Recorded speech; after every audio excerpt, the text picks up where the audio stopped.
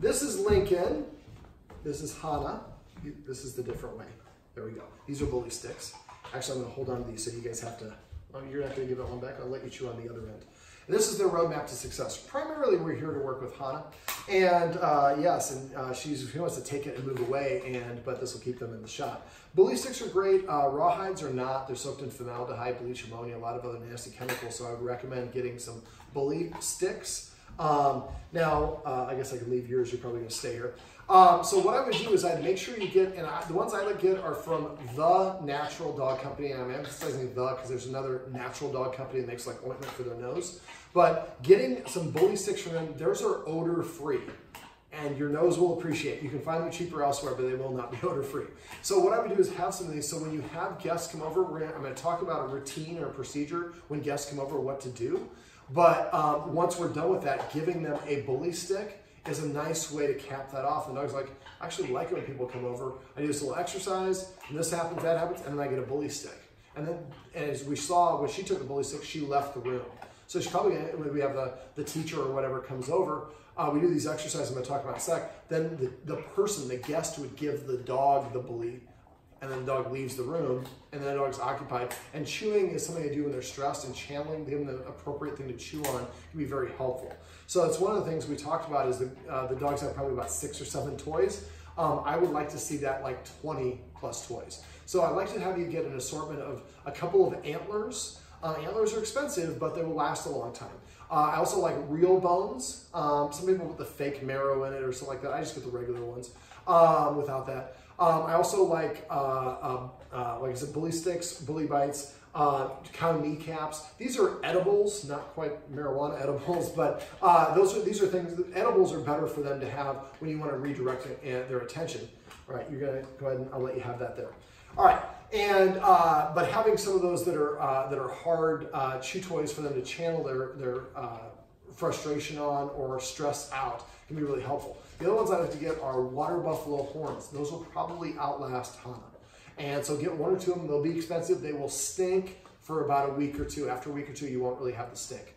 Also, I like nylobones. They come in all sorts of different shapes. Don't get the ones that just look like bones. I have one that's a circle with like nubs on it. I got a letter Y, one that's like a Tyrannosaurus. They come in all sorts of different shapes, and they have different flavors as well. So get an assortment of those. I would just go to Chewy or Amazon. They're cheaper to get them than go to Petco or PetSmart.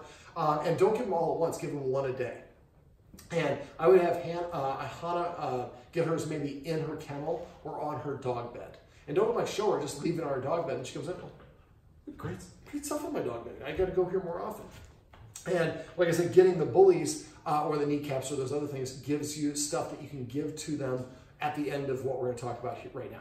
So basically, we have guests come over, and the click for look exercise is a powerful one. It seems really subtle, but it's really powerful and it's very beneficial. So we could do a little bit of that when you have a guest come over. If possible, it'd be nice if the guest come over. Let's say that one of the kids has somebody that's coming over that's never met the dogs, and they're just picking the kid up and then they're going somewhere else.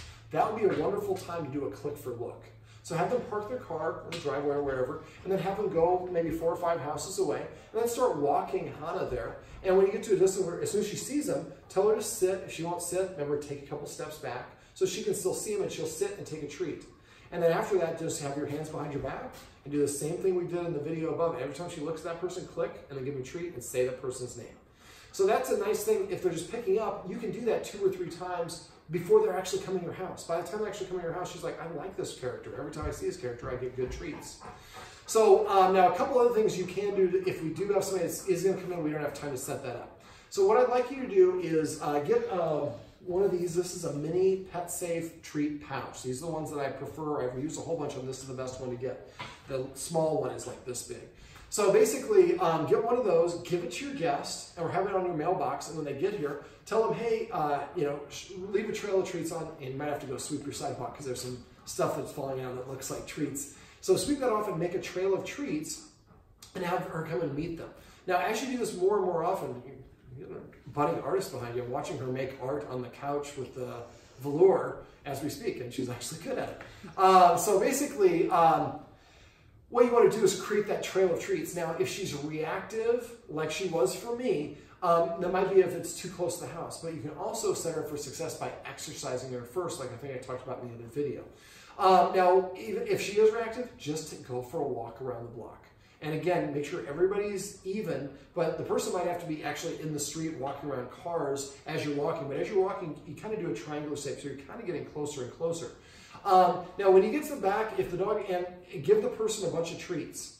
And so at first what they can do is just do the treat toss if they don't feel comfortable giving the dog the treat by hand.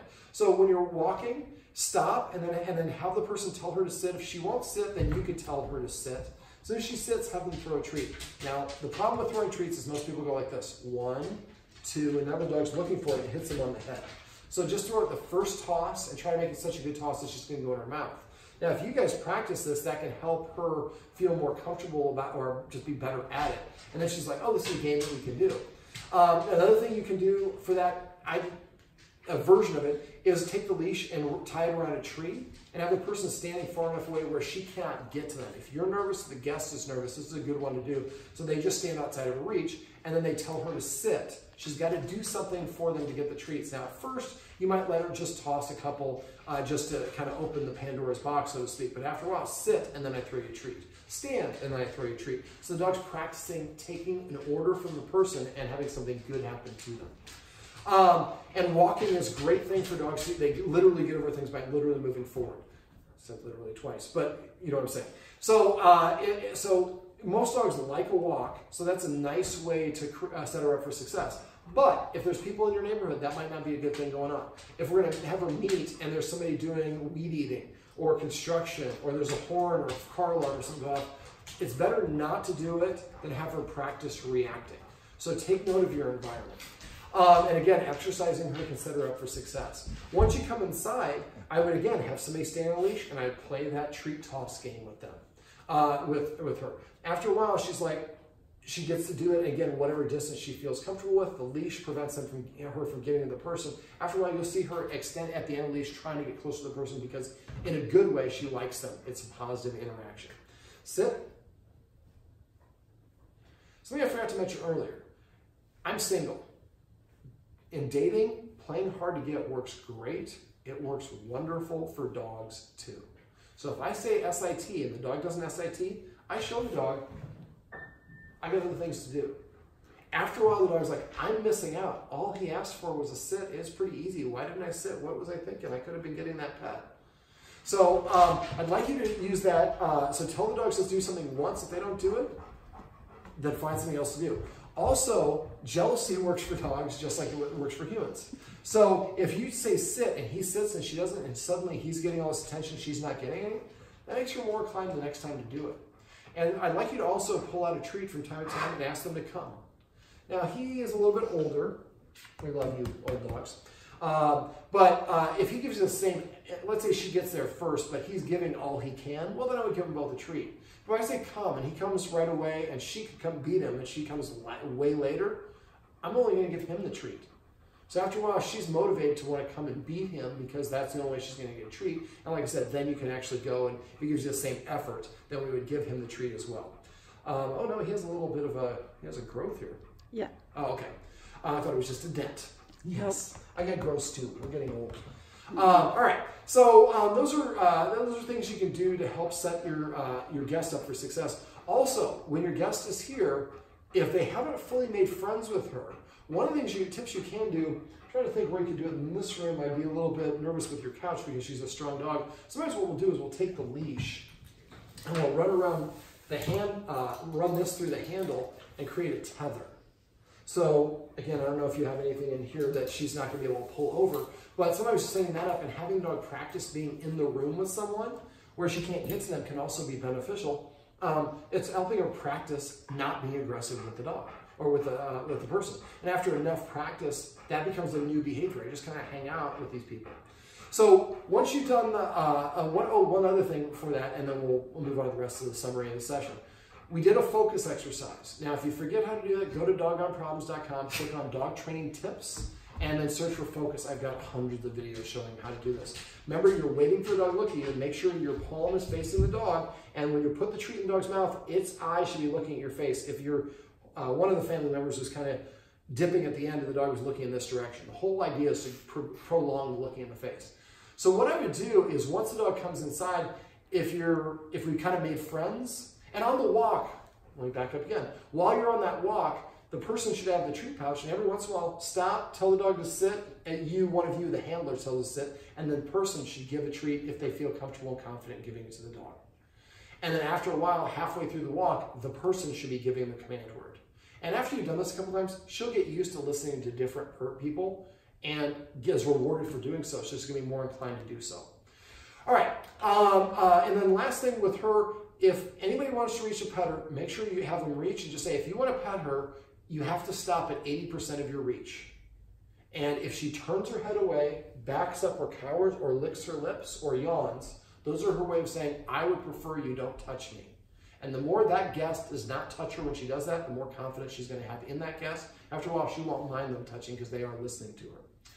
Okay, so when we, inside I asked, one of the first things I asked about was exercise. Hana is a higher energy dog. She needs more exercise. You're going to need some more exercise with all that sugar you're eating. We have one of the beautiful girls behind with another cookie. I'm going to hopefully get one of those cookies before they're all gone. So basically, exercising the dog is one of the things that we do that really can set them up for success, or lack of exercise can amplify the problems that they have. So the Guardians have watched my video on using the stairs to exercise your dog, but even throwing a treat, getting the go-dog-go.com is where you can get the automatic ball tossing device. Scent games, Google Scent, S-C-E-N-T. The laser, Lincoln likes the laser. And I mean, he's an older dog, but we're trying to slim him down a little bit, and he'll live longer if he has less taxation on his joints. So spending a couple minutes, maybe when Hana's doing the stairs, maybe somebody's doing the laser inside with him. Just be careful we don't blow out a knee or anything like that. Keep it nice swooping strokes, and don't get him too worked up. But exercise and diet are the secrets, just like for humans, taking the weight off. Okay, so coming up with the exercise, you might want to start an exercise journal. Just write a new page, day at the top of every page, write down the time and how many fetches, the time, how many up, downs, the stairs, or whatever it is for Hana. And then at the end of the day, give a letter grade A through F. If you got anything other than an A, the next day play around with the elements. Instead of up, down the stairs 25 times, maybe try it 35 times. Or if it's a low grade, instead of doing the stairs 3 times a day, maybe do it 5 times a day. I would recommend, because there's really 5 individuals in the house, I would recommend that each one spends 5 minutes on the stairs with Hana, and you want to try to separate them by a couple hours. So maybe during the day, mom and dad are the ones who are doing it when the kids are at school. One of the kids does it before school, after school, before dinner. Just make sure there's they have an empty stomach when they're doing these things. All right, so exercise is a big one. We also went over the importance of rules. For dogs, a lack of rules confuses them into thinking that they are our peers. If a dog sees you as a peer, then listening to is optional. I think Hana is a little bit insecure. I think she's acting in a fearful place, and I think that she is convinced that she is in charge of her humans, at least in some capacity. There we go. I reached, she said no, I wasn't interested, and then she came back around. So again, she's turning away. She's saying, no, I'd rather you don't touch me. And each time I do that, you don't have that problem. And that's okay. It's entirely appropriate. Make sure that nobody gets their nose out of joint, that she turned away. Just say she turns away for everybody. So if you want her to engage with you, play a little toss with her. Do the focus game with her. After a while, she'll like you engaging with her, but the more that she feels like she's calling the shots, the more confidence she's going to have and less insecure. Okay, so some of the rules we talked about, not being allowed in the furniture. And remember, these rules should be in place for a minimum of 2.5 months. Absolute bare minimum. Almost none of my clients should be doing it for 2.5 months. So in a lot of them, it's going to be more than that. So basically, you can use X mats for the furniture if you need to. They're about 11 to 13 bucks. I would highly recommend them because people try to struggle to do this for like a month and they're like, all right, how do I do it? Kind of wasted that month. So just spend the money. It's not super expensive. It just makes it easier. So anytime nobody's there, there's one on each cushion. And then if somebody comes to sit there, they grab it, they fold it up and put it underneath. And then you go to the bathroom, you pick it up and unfold it. After about 2 months, the dogs kind of get out of a habit. Remember, all furniture is the same. It's not like we'll let this couch but not this one. To a dog, it's confusing. And every time you break the rule, you kind of reset your deal. So remember, rewarding a dog by breaking a rule, that's the blue thing, I think, is not a reward. As a matter of fact, it's confusing and frustrating to dogs. So, yes, I call this flop. Yes, you are a good flopper. All right, so other rules, is that your favorite toy? I heard about that thing. All right, you want me to play with it? It's like, no, I want you to see if you got treats. Now she's still giving me a little bit of a stare and she's moved a little bit slow. So if she's kind of moving slow, slow is a big warning sign. So if she starts moving slow around somebody, tell the person to freeze, look up, and then you call her away or have them move away from her in a very measured, but if they run away, that's going to probably trigger a response. Or if you yell, no, that probably also can trigger a response. Okay, so other rules, sit at the door. Go to the door, tell her to sit one time. If she doesn't sit within 3 seconds, walk away, sit down in the approximate area, and pull out your phone or do something else for 1 minute. After 1 minute, go back to the door, command her again to sit. If she doesn't sit within 1 minute this time, I walk away for 2 minutes, or within, excuse me, she has 3 seconds each time to sit. If she doesn't sit within 3 seconds after the first time, I walk away for 2 minutes and sit down for 2 minutes. Next time I walk away and sit down for 4 minutes, and then at 8 minutes. I keep double the length of time. And as soon as I go in and she sits, I fly that door open as fast as I can. She's like, what do I got in my butt? And I sit down and the door flies open. After a while, she'll go start sitting at the door as her way of saying to ask it to go out. Now, if they go both at the door and you say sit and he sits and she doesn't, and he gets to go out, she doesn't. I'm paying based on performance. Eventually, you do it in both directions, and eventually the dog will just go sit at the door as its way of saying, I'd like to go outside, please. I would also practice that every time you go out on a walk, sit before you open the door. Sit, you already do, I think, stop before every corner, make her sit. Something else I often do, well, also, she's not super excited for the walk, but practice leashing her up at times when you're not actually going to take her for a walk to help achieve that calmness, because that's what we want them to be bored about. For the door, right now we say get out. I mean, I like where you guys are putting her because we want the dog to be able to see the door. So if it is one of the girls and some creep that tries to get her, boom, she could be there in 2 seconds to help them out, but that distance makes it less intense, but the dog should be able to see whatever it is. So I would rep that every once in a while. I would just go over there and have like 5 treats. Actually, I would use the association. So just stand on this side of the ledge over here and somebody else is there at the door. Tell her, lure her up onto the step and then give her the treat. And then before you give her the treat, have the person hit the deadbolt and then give her the treat. Do that with like 5 treats.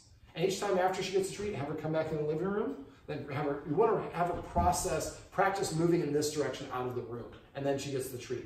I would also do the same principle, but substituting the deadbolt with the jiggling of the handle, and eventually opening the door. So all 3 of those things mean go over here and get a treat. At first do the deadbolt only, then do the doorknob only, then open the door only, then do the deadbolt and jiggling the handle. And do that until she stays there, then deadbolt, handle, open the door. I would also arrange to have, are you friends with any of your neighbors? Mm-hmm.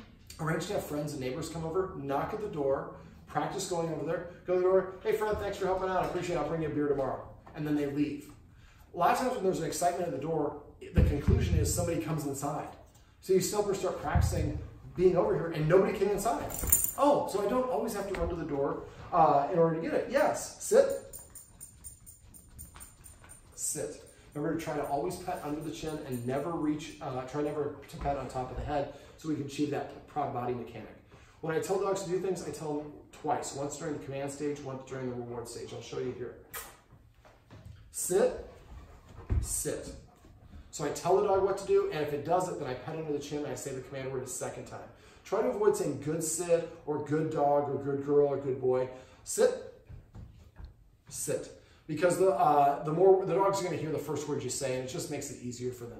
I like the family. Yes, I know. I'm not going to practice shake with you, buddy, because I think you're confused about that one. So let me talk about rules, and we'll go to the command list. So other rules: shouldn't be allowed in the kitchen when we're preparing food. Shouldn't be allowed with any other dog when we're eating. I went through a feeding ritual with you guys at the end of the session before we filmed this, but I have videos for that. And you guys, I should have petted him on the chin. He's confident, so it's not a big deal for him. Sit. Sit. So basically, when he was eating, she wasn't allowed to be there, and then make sure somebody's guarding so that you can move him away, and maybe just use 2 bowls so that way he does nothing to steal of her food. And I'd like him to more come inside, make sure the other door's out so he can't go out through that and circle back around. Then when she's outside, she sees that we're not letting him sweat her, and when he's eating, we're not letting her sweat him. They can eat together, don't have any problems with it, but I just think helping them practice a little self-control would be helpful, and also helps them respect the humans as authority figures. Let me see. When you guys are eating, like I said, shouldn't be within 7 feet of it. If you're eating a snack on the couch, great art on the couch. I love it. But basically, if you're eating on the couch, the dog should be at least 7 feet away. So really here, there's kind of a black area in the middle of this area rug. So if somebody's eating on this couch, that black part should be off. They can circle like a shark, but they can't be on the black section.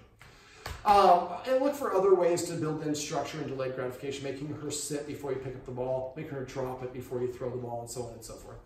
Okay, so those are examples of rules. I'd like the family to come up with a list of the official command words. Anything that you're not sure if the dogs know it, and if you want to check to see if your dog knows the verbal. Most dogs actually only learn the gesture, and we say the gesture at the same time as the verbal. We think it's the verbal, but it's really the gesture. The way to check it, if this picture is the dog, is that I turn like this and say, sit. If I look at the dog sat down and knows the verbal. If it doesn't, it probably doesn't know. I would check it a couple times, but if it doesn't know it, we have somebody in the house who's really good at coming up with funny names. I would have that person come up with a funny name. I say crash for lay down. I say charge to move forward, retreat to back up. I have funny words for eating and so on and so forth. If I want my dog to crawl, I say sneaky. And so come up with things that are going to make people laugh. Come up with a name for your dog bed, for the kennel, friendly, like we were doing for the exercise. But coming up with funny command words I think would be really beneficial. Because we use often a variant of those words, I'd like you to come up with a list of the official command words. Dad was making fun of me a little bit about this, but a lot of us use so many different versions of the word and we're unaware of it. If you speak English, come here, come here, over here, here girl, all mean the same thing. To dogs, those are completely unique command expressions. The more words we make them remember, the harder it is for them to pick them out of the words we say every day. So come up with a list of the official command words. If somebody is saying a different version of the word, we say vocabulary, and that should be interpreted as an A. Excuse me, I think you may have forgotten to use the other word. Can we say the other word, please? So you want to remember it's a respectful, gentle reminder. It's not, you screwed up. I also say repeat or rerun if we're repeating a word, because if we repeat it too much, the dog will stop listening for it. I say paycheck if I think someone's petting without a purpose. And I say testify if I think somebody's missed an opportunity to reward the dog. So right there, if she drops it, drop. I didn't ask her to drop, that's passive training, we're talking in a minute. But the more that we reward the dog for those behaviors, the better. All right, so for passive training is just waiting. Every time the dog comes to you, pet it and say come. Every time it sits, pet it and say sit. Every time it stretches, say yoga or whatever the word is that you want to use for that. Come up with a funny word for each dog to eat food. You can use the same word. Some of my clients say happy hour for drinking. Again, funny words. And then name all your individual toys. All antlers can be antlers, all bones can be bones. But maybe call bones skeleton. Or antlers, you call it, Bambi, or, I guess those are, I can't remember. Anyways, but come up with these funny words that resonate. Now, petting with a purpose is if the dog comes up and nudges me, touches me in the nose, it's telling me what to do. If I pet it, then I'm telling the dog, yes, you're the boss of me. So instead, when the dog comes up and touches you with the nose, you're going to give the dog a counter word. Tell it to sit or lie down. Just those two things. Don't practice shake with him anymore. So if I tell her to sit and she sits and I pet her on her chin, say the word sit. If she doesn't sit, I show her that I got other things to do and she missed out on the opportunity. After a while, she'll be more motivated to want to listen and do the things that we want because that's what gets her attention. So petting with a purpose is if you want to pet the dog, sit.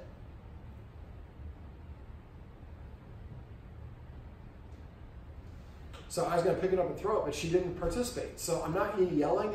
She's not getting in trouble. She just doesn't get me. I think she's dropped that 3 times because she wants me to throw it for her. I'd happy to do that, but it's my game, my rules. And if you can't be bothered to do it, play by my rules, I got other things to do. I'm shooting a video right now about you. So the playing hard to get works great for dating. It works wonderful for dogs. Also jealousy. So if she says sit and she doesn't, you say sit, she doesn't sit, and he does, pet him and lavish the attention on him. Down. There we go. Also her eyes. This is a little bit out of context. If her pupils get expanded, that usually is a good indication they're over threshold. Also, I'd like you to get in the habit of studying her when she's calm and relaxed. What is her ear? What are her ears doing? Where is she carrying her head? Where is her tail? What's her overall body position? Then when she's happy, and you know she's happy, study the same things. Look for differences. And then if you see that she's a little bit insecure, what is her tail doing? Oh, her tail's down. So after you learn to read her body language, most people say, my dog just exploded out of nowhere, I didn't see it coming. It's because you don't know what to look for. A great way to do this is to have somebody filming you while you're on a walk, or about your dog's experience something. Now make sure it's safe, obviously. But when you do it, keep your camera sideways orientation like this video is, and be about 15 to 20 feet away, and try to be behind it in a bit of a diagonal. So you can see a little bit of the profile of your dog, and you can also see what's in the foreground. So that way you can kind of see your dog's body language and their tail, and you can start recognizing this is not a big screen TV. There's like, this is a knife, this house has a TV version of that. But basically watch on that big screen TV so you'll see all the little nuances. And once you know how to read her, that makes it a lot easier. You're gonna be more confident because you can get her out of that trouble before she gets into it. Now, make sure you go to my website for that focus exercise and practice when you're walking for no apparent reason. When you're walking, nobody's there. Say, focus when she looks at me, turn. And then give her a treat when she turns and call it turn. Practice turning around. Because if you only turn when there's another dog around, when you turn, oh, well, where's the dog? Or whatever it is she's reactive to. So if you just practice, so we're walking this way, I just say focus, she looks at me, I hold her the treat, she turns, give it to her, we say turn, take 4 steps that way, repeat the process and turn. So you're basically gonna do little ovals every once in a while for no apparent reason. You have to do that if you expect her to respond to it when you need her to do it, when there is another dog or a person that she's gonna normally react to. Okay, so also I want you to practice that, get back to practicing that touch exercise. At first do it really close to her face. The progression that I teach in puppy class is turn, lean, step, step. So I want the dog first to turn to touch the nose, then lean to touch the nose, and take 1 step to touch the nose, and multiple steps to touch the nose. When she's walking across the other side of the house, touch, and have her run over and touch your hand. Again, that's something you can do on a walk as well. So she starts seeing another dog, and she doesn't respond to focus, touch. Touch, touch, now we're facing this way, we're walking away. But it's getting her to do something to engage with you, and it helps her take her mind off of whatever it is she's reacting to. Let me see, make sure, I didn't mention this I don't think, but whoever's feeding her should eat something first. And I would like to see the different members of the family feeding them. So that way they see everybody acting like leaders, and you're gonna have to show them how to do it, and it might the first time or two have 2 people doing it. But like I said, I have 4 dogs, and I can actually put them in the sit and leave the room and go to the other side of the house and just yell out the command words for them to eat, and they don't try to do it. And I once had 3 hours. The dog waited, actually came in front of me because I forgot to feed him. I gave him some cheese and hooked him up. But it's wonderful self-control. All right, is there anything else you want me to go over that we haven't talked about? No. This is a sign of a successful session right there. All right, now there are probably things that you did forget to ask me about that I'm going to leave and you're like, oh, I didn't ask him about that. I'm always available to you. I'm going to call you from my primary phone after we shoot this video. Please program it in your phone and text me. I don't care how long it is down the road. Text me a picture of your dogs. Hey, you worked with Lincoln and Hana, and you always said Hana wrong. But whatever it is, I had a quick question about this, and I will get back to you. If I don't get back to you in 24 hours, text me again. If you send me an email, I get about 50 to 100 of those a week. It's hard for me, and I have people now that are going through my emails. I want you to go to me directly. So, but I think if you upper exercise and start enforcing rules consistently, add structure through petting, and reward her for desired behaviors, she's going to now know what it is that you can like, or what you do like, and how to make you happy. And then at the same time, we can also use that desensitization and counter conditioning to help her see that seeing people is a good thing. Remember, have those bully sticks. So every time after they get done the fetch, or the touch, or the toss, or the focus exercise, the very last thing should happen is the person should pull out a little bully stick out of their pocket. Take. I want to say take when the dog takes it. And then she's going to probably scurry out of the room right here. Maybe she'll eat it. And then she's preoccupied. And again, a nice bonus thing happened when she was from the guests. All right. Well, you are a very handsome buddy, Lincoln. And this is Lincoln. This is Riley. Or Riley. I say Lincoln Riley. See, it's football season almost. This is Lincoln, this is Hana, and I'm David, and this is their roadmap to success. Remember, everything you do trains your dog, only sometimes you mean it. Isn't that right, Lincoln? Sit. Sit.